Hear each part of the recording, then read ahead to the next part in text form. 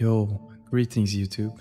Today we're gonna discuss some Warhammer 40,000. But in reality we're gonna discuss our reality. Not a game, not some kind of universe. We will be discussing our future and what happens if we scale up our own Earth. So it reaches around trillions of humans, right? And then you spread them out on different planets. Anyways, if Warhammer 40,000 were to become our reality, it would mean that humanity has survived for another 38,000 years and expanded beyond our solar system. However, it would also mean that the universe is a dark and dangerous place, with countless threats constantly threatening the survival of humanity. Indeed. Currently, right now, we do not know what alien races there exist. They might be even worse than those depicted in the Warhammer franchise. They might be more nice. Either way, we're humans. Our default setting is war, and we will always default to war, if you ask me. This idea of peace is a mere luxury. We were not made for peace. We were made to experience peace in small, short bursts, and then go back to our default. Constant and enigmatic wars. The Imperium of Man would be the dominant human faction, right? Ruling over a vast empire that spans the galaxy. However, the Imperium is beset by many enemies, including aliens, mutants, and heretics.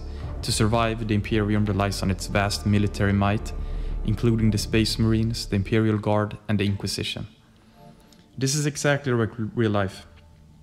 We got the police, we got armies, and we got private companies that do guards, right? You have a guard outside a nightclub, outside a shop. That's pretty much exactly the same. Space Marines is a scaled up version of the army. Imperial Guard is like your average train and bus stop dude who's like, oh, you're too drunk, kick, and you're out. And the Inquisition is the police. They be at you, man. You call the Inquisition and they be like, yo, what's up? Nah, bro. Execution, boom, dead. Horrible shit. I'm telling you, man, the future is not bright. It's exactly like it is right now. Some people experience joy, but in reality, this is a mere blink of peace. We should be extremely thankful, and we are, I hope. The orcs. You guys know about the orcs. They're in every other video game and book. They're everywhere. I would say there's a big possibility that the orcs is more about the fungus part, right? The fungus that have evolved into a extremely aggressive killing machine. And they are a major threat. They're extremely brutal. They're a warlike race that seeks nothing but destruction and conquest. They enjoy it. We humans also enjoy it on a level, but they have engineered away the weak feelings, you know, the emotions. We are still plagued by that shit, and I will get to it. There's probably an alien race that's more technologically advanced and have more psychic abilities, more connection to the warp, the spiritual realm, we can say. And then we probably have some type of AI race, the Necrons. And they are gonna freaking wreck us. We also have AI, and the AI we are gonna be creating is probably gonna kill us in massive numbers. And that's just the reality of it. So what can we do? Well, we can start by discussing chaos. Chaos is around us everywhere. And it's a great threat. It's a dark and malevolent force that seeks to corrupt and destroy everything in its path.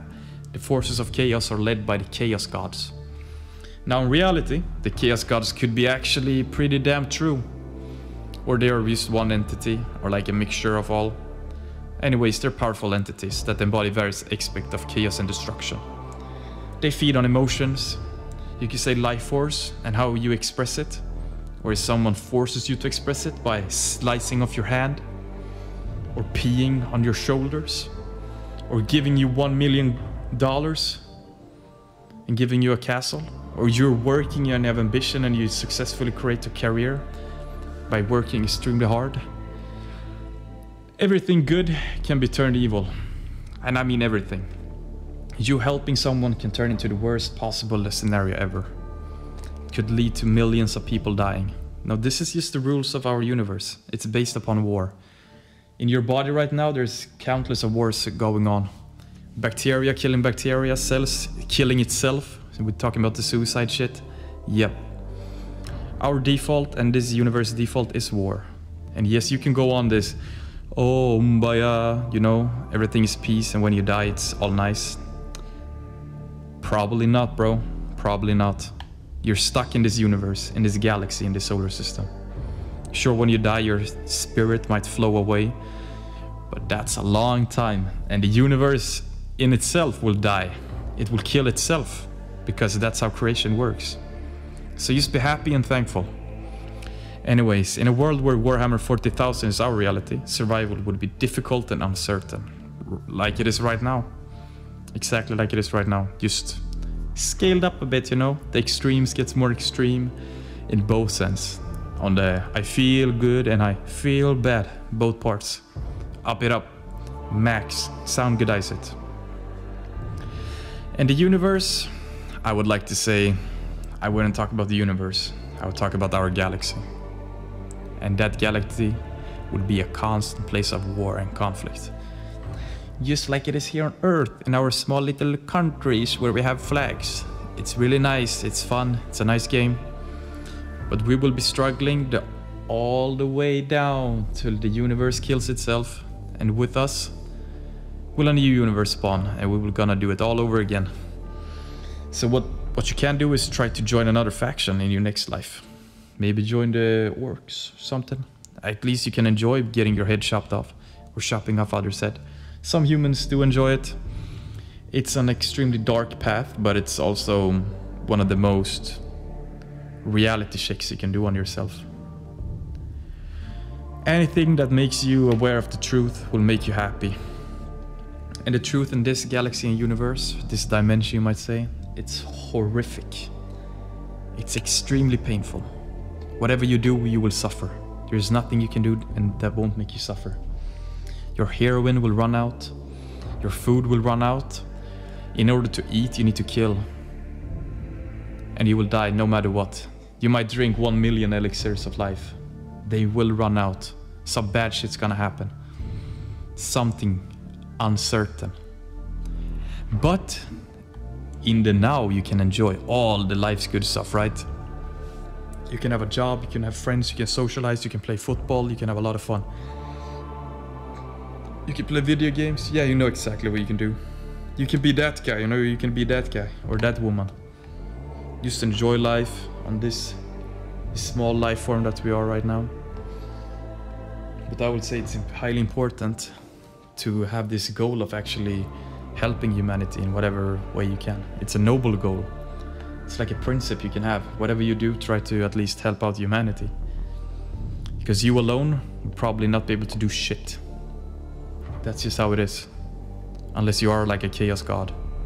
Or the emperor in mankind in disguise, you know? Yeah, but anyways, it would be a dark and dangerous world. In the future of Terra, Earth, and all other planets. And as you say, only the strongest and most ruthless could hope to survive. And that's also true. This is just a small little video. I like to share some thoughts about this. It's fun, it's amazing. Thank you for this experience. Peace out, stay strong, drink water. Eat lots of protein with high quality. As much as you can. Peace out. Bye YouTube, take care.